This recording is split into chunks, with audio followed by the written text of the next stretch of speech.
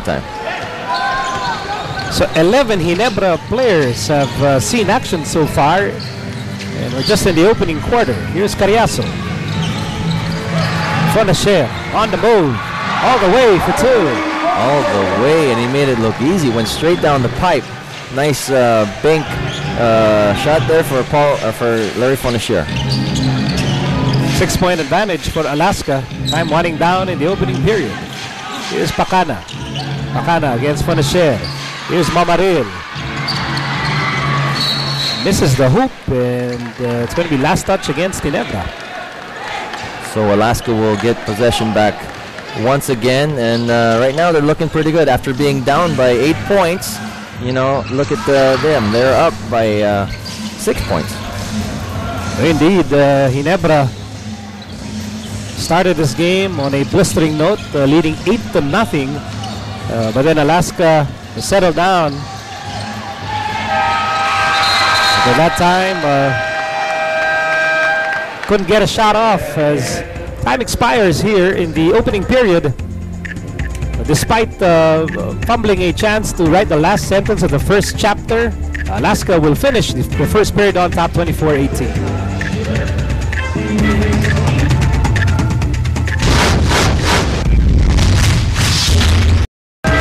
Well, no, but I like to learn different things all the time, you know. One country, one love, one language. Or 3 languages, whichever you want to say.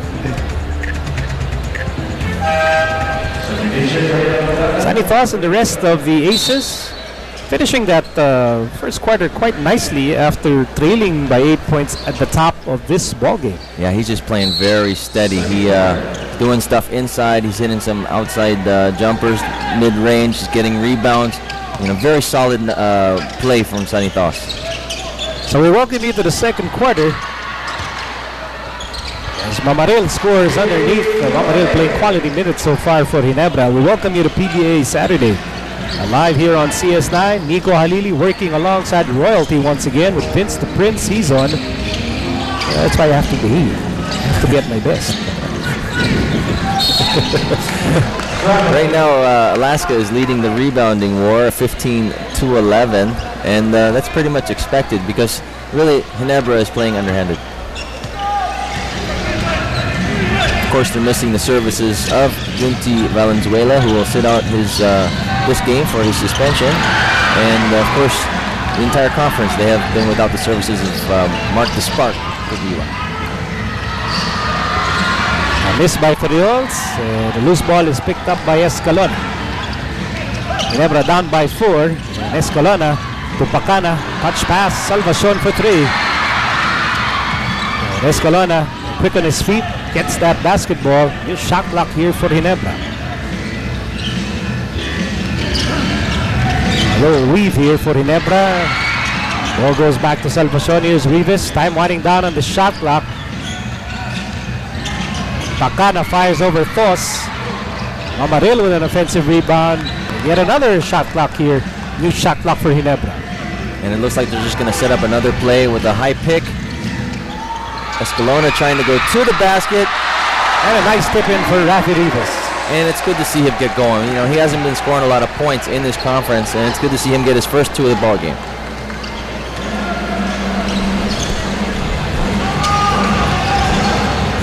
You know, we have some friends watching this game, and you know, Vince, they're wondering. I'm talking about big-time PBA fans, Joan, Eileen, Janine, and Jasper Tolentino. And Vince, they're wondering, for these 2 teams, what are they fighting for in terms of placings for the next round? I mean, definitely Alaska, they have their eyes set on that outright semifinals berth. But what about Ginebra? What are their chances of landing, you know, outright semis, quarters, and wild card? Well, let's start off with how Ginebra started this whole season. They started off basically in last place, but then, you know, they went on a 4-game win streak that sort of got them back into the hunt. The Kings still have a mathematical chance of getting to the outright semis and quarterfinal burst, but they need to sweep their last games for them to have a good chance. And that's going to be tough, considering that they'll be playing Talk and Text, San Miguel, and Rain or Shine for their remaining games. They're going to be beat up by Christmas, I'm telling you. Parang death march, ano? It's just like they'll be running through the gauntlet all the way up to Christmas Day. And they're just going to need a lot of guys to step up. You know, of course, J.J. Helterbrand has been playing very good basketball, having his personal conference best, 30 points in the last game. Paul Artadi's playing well, you know, and now Billy Mamarilla is playing pretty good. And they're going to need a lot of guys to really step up for them to win. Happy pass, Pacana, Mamaril.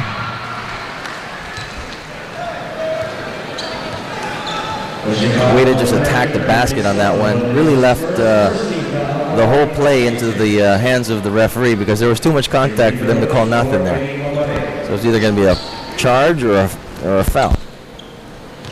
Irvin Soto was tagged with his first personal foul, sending Mamaril. Has been really active and proactive really here for Ginebra coming off the bench. Yeah, he's another spark that Ginebra really needs at this point. They need his strength, they need his steadiness, and they really need his ceiling, his height.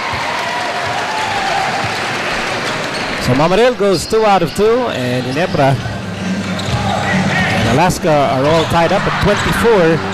Reyno Lugnatan is now in the game for Alaska. We are in the second period. Here's Lugnatan. He loves operating in the shaded lane. Ooh, that was so smooth coming from Reynel Lugnatan. Nice little spin move there and got himself free with the left hand for Tweener. Junjun Cabato is in the game for Ginebra. Here's Mamaril. Risky pass. It stays with Ginebra. Here's Pacana to Rivas. Rivas kick out. Cabato for 3. The long rebound ends up with Reynel Lugnatan. Offline, but you know, I like the ball movement of Ginebra. They're really passing well.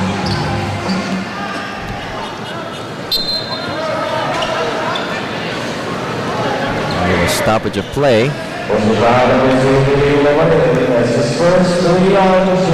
Mamaril just decided to to push Soto out of Cagayan de Oro. Just clearing out a little real estate. Maybe wants to put up a house or something.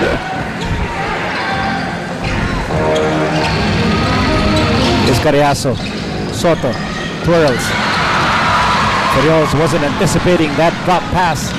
Here comes Pacana to Rivas. Outside once again, Mamaril. Ginebra down by 2 as we approach the 8-minute mark of the second quarter. Here's Pacana. Fires and scores.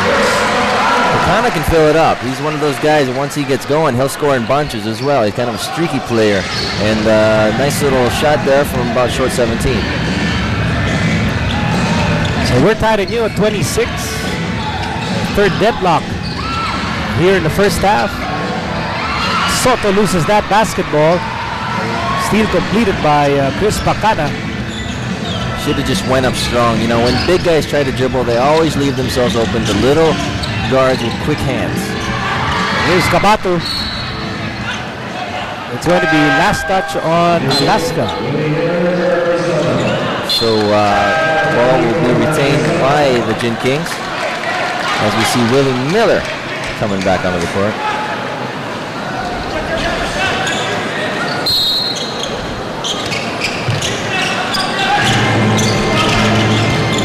Here's Junjun Cabato, bounce pass. Mamaril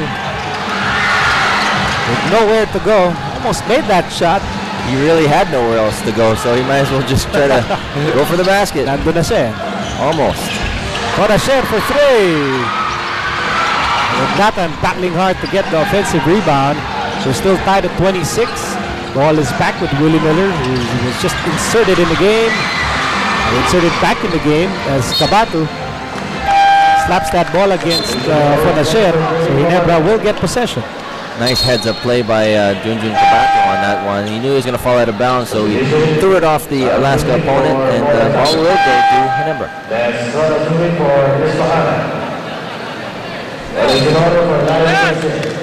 Ronald Tubin comes in for Chris Pacana.